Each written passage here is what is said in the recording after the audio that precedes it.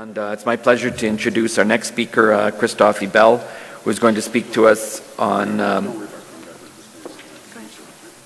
issues of innovation integration. His talk is complementary to Dr. Pitte's. We were discussing before the event, there must be some telepathic communications between Swiss individuals, because it just so turns out that his talk begins in the middle section of where Didier's started in terms of the performance of the Switzerland as a nation. So anyway, very complimentary, and somehow they did it without speaking to each other, so I'm not certain how that happens. Christoph hails from Bern originally, where he still has family, and you'll note in his bio that he originally, he has a NMA. He studied at the University of Bern and University of Illinois, and he studied physics with an interest in particle physics, and we know that there was a very famous physicist who wrote the theory of relativity in a small apartment in Bern. So if any of you ever visit there, it's fascinating to go through and see the small apartment where Albert Einstein actually wrote the theory of relativity, overlooking the main street in Bern. So Christoph comes from a setting which is very interesting in Switzerland. He's since '09 been with the as a science and technology counselor with the Swiss Embassy in Washington, D.C. He also is the representative for SwissNext, which he'll tell us about, which is tentacles of Switzerland throughout the world. They have offices in many major cities throughout the world. And he's also been engaged in a number of activities before coming here. Before this posting, he was with the Department of Economic Affairs in Bern, and he headed international cooperation on the section for innovation and market-oriented research, focusing on China and Southeast Asia. And he's also been, interestingly, delegate on a number of OECD committees, including the OECD Innovation Strategy. So it is with great pleasure that we welcome Christoph Ebell to the podium.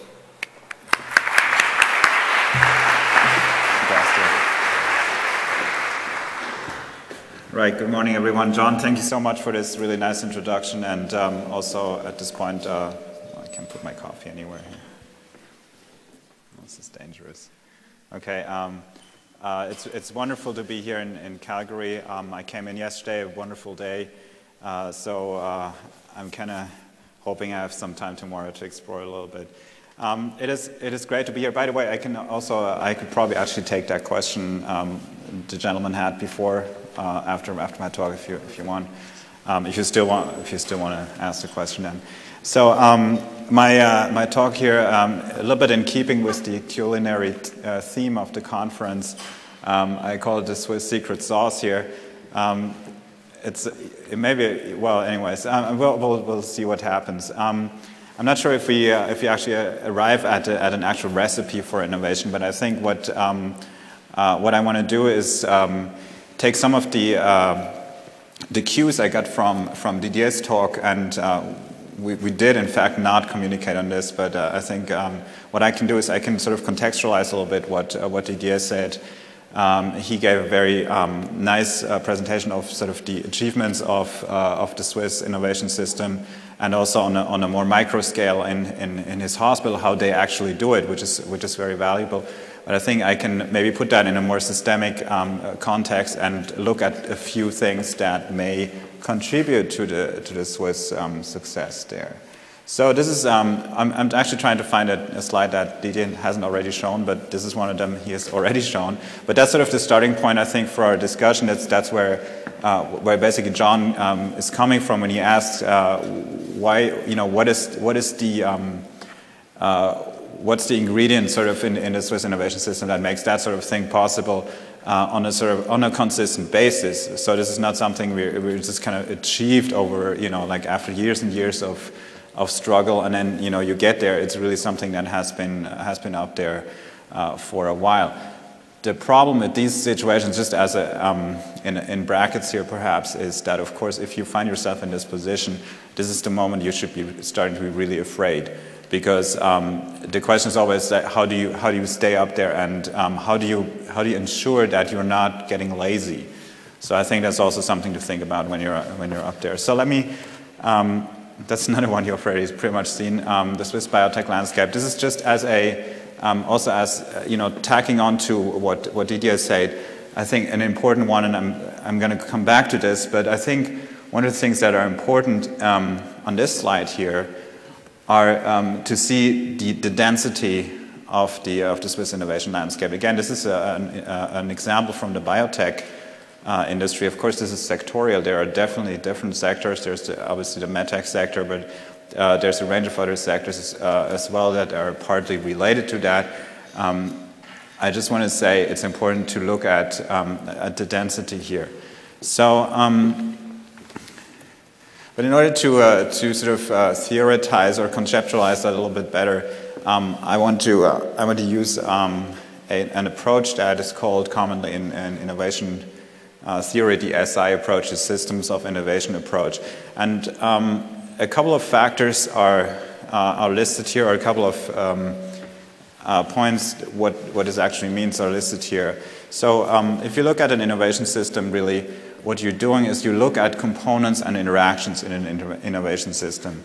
The main components in that system, in such a system, are organizations and institutions.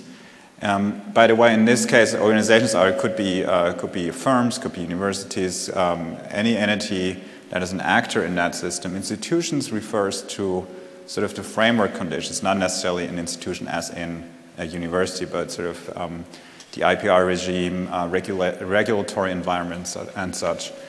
And then I think a very key thing we have to look at is the interactions, the activities between the components, and they're absolutely crucial. And I think this is also a little bit where we want to go and have a closer look at.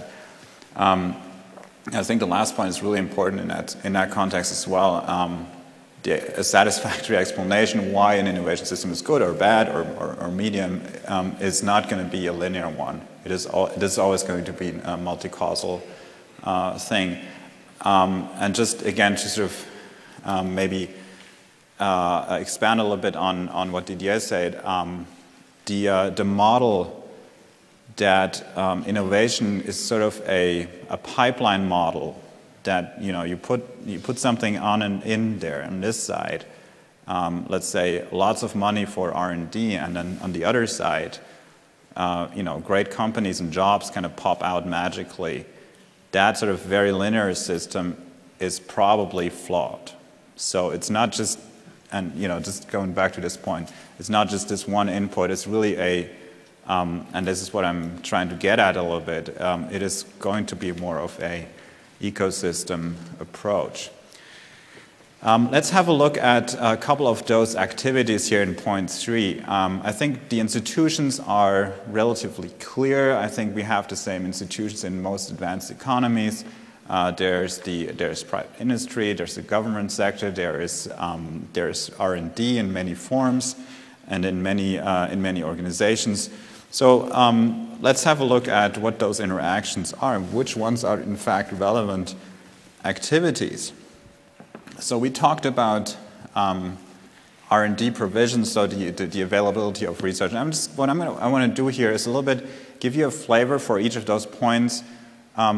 What's going on in Switzerland? So I'm going to use that approach a little bit to structure those components so that maybe you can see what how they look in Switzerland. So if you look at R&D provision here, and I think I don't have to add very much to what Didier said here.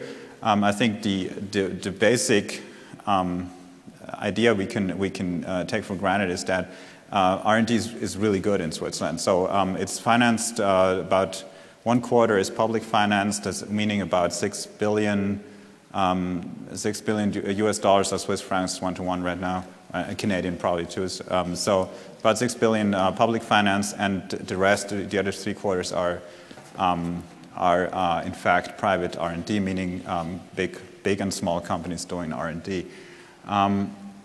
One interesting fact here, and I think this is going to lead up to another point I'm going to make later, is that for every 100% of R&D expenditure in Switzerland, combined public and private, there's another 104% being performed abroad by Swiss actors. So I think that's an important sort of point I want you to keep in the back of your minds. For Japan, just by comparison, the comparison is 100% in Japan, 5% abroad. So just as, I mean, these are extremes on the end of scale, but I mean, these are notable differences. I think this is a notable, important difference in the Swiss system here. Now, competence building, next point.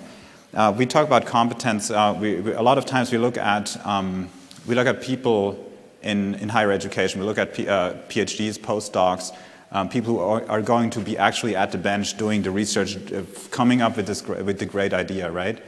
That is absolutely true. This is one factor, but I think, again, here in the Swiss system, what we have in addition to that, or there's at least a recognition of that, is that to be a successful innovation nation, you will have to also look at technical education, vocational training, those things. Absolutely crucial to have the skilled labor available and ready to help you.